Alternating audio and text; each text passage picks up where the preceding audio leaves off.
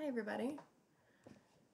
Okay, so we are doing 2 more sets of graphs today, and it is going to take a little while to be able to do it. Let me pull my computer a little closer so you guys can actually hear me. Okay, I'm sorry, the sun has come up, so it's a little shadowy here, but hopefully you can see everything okay. So you're going to need data for this today, and we're going to be doing 2 kinds of charts, Pareto. So that's pronounced Pareto charts. Kind of sounds like potato, but it's Pareto. That's an R. And scatter plots. Scatter plots you're probably familiar with. Pareto charts you probably are not. So pause the video and write down this data so that you have it.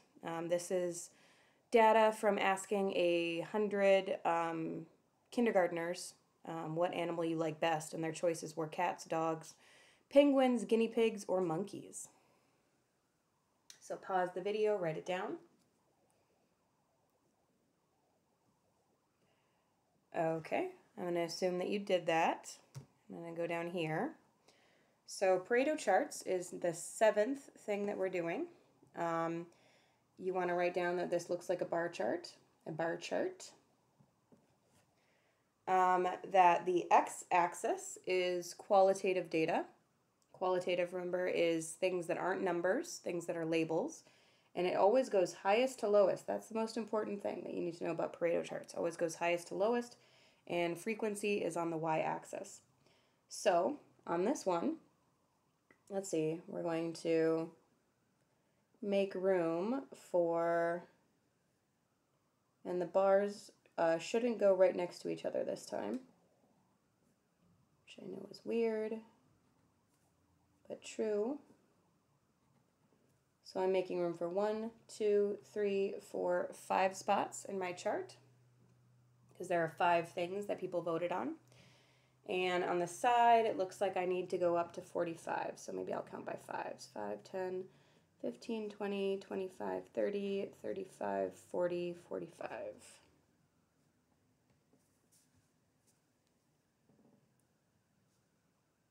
Again, sorry about the shadows.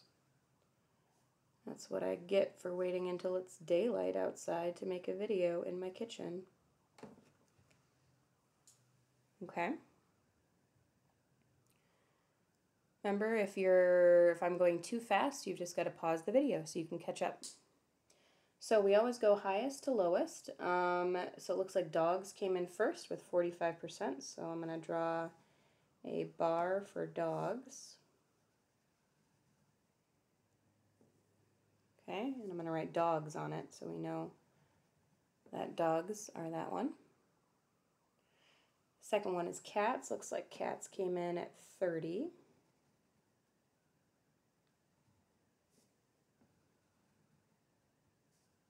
There's cats. Notice I put dogs first, not cats. Even though cats came first on my information, I know that dogs are higher than cats according to the numbers, so the highest number comes in first. Then we've got penguins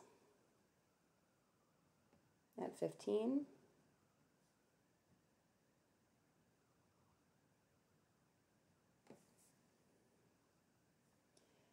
And then monkeys at 8.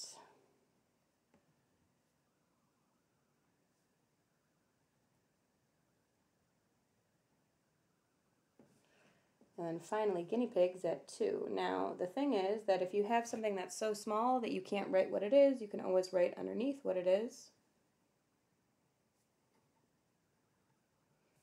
Okay, and then we need lots of labels. So this is types of animals. On the side, we're going to write frequency.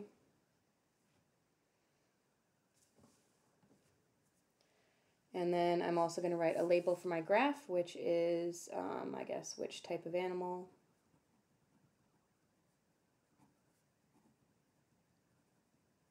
Kids like best. And this is how you make a Pareto chart.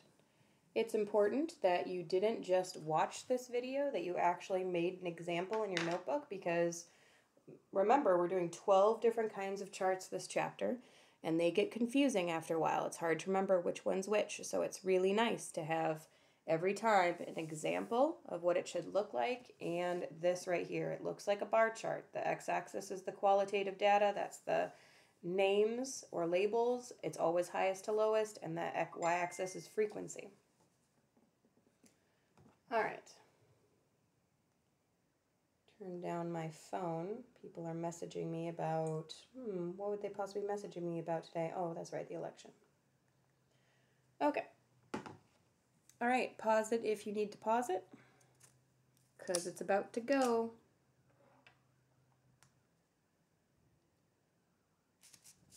All right. Next up, we've got scatter plots.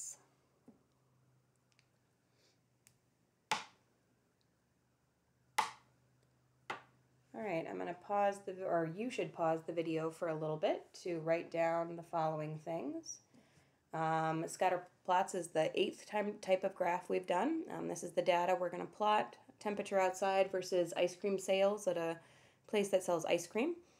It looks like dots plotted on axes, and the x-axis is one set of data and the y-axis is the other set of data. And it doesn't matter which set of data goes on either one, because we don't know if they're correlated or not, or what would cause the other or not. It's actually something called correlation versus causation. Correlation just means that two things look like they're related, and causation means that they're related because one makes the other to be, one causes the other to happen. Looks like Zandy just came upstairs, so we might get some Zandy talk in here.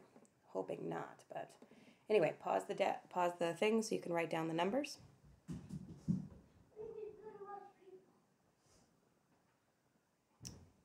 Okay. I think a garbage truck went by and he was very excited about that. Scatter plots definitely need to be done in graph paper, without a doubt. And so you need to make sure that you have graph paper for this one. You should have grabbed graph paper from me so that you would have some at home. If you, for some reason, do not have graph paper at home, then print some out on the internet, or ask your parents to get you graph paper. If you absolutely don't have any graph paper or any way to get some, then make sure that you email me and let me know about that. I don't want to be surprised when I see your stuff and you do not have it on graph paper. All right. 1 second.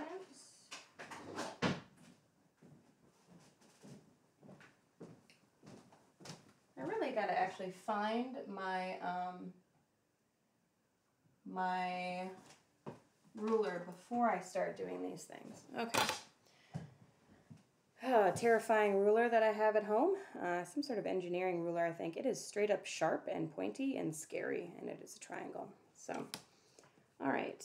So this is almost always going to be in that positive axis, so you don't have to draw like all of the quadrants or anything like that. Just the positive one.